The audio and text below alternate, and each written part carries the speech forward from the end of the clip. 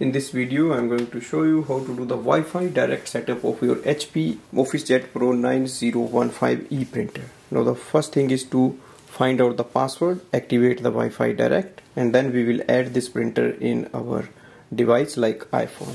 So go to the printer control panel, scroll down the top bar and select the Wi-Fi Direct icon. It will display the name of your printer Wi-Fi. Go to your iPhone or any other device you have like Android phone. Open the Wi-Fi settings. In the Wi-Fi, wait for the printer In the Wi-Fi, look for Direct HP OfficeJet. Click on it.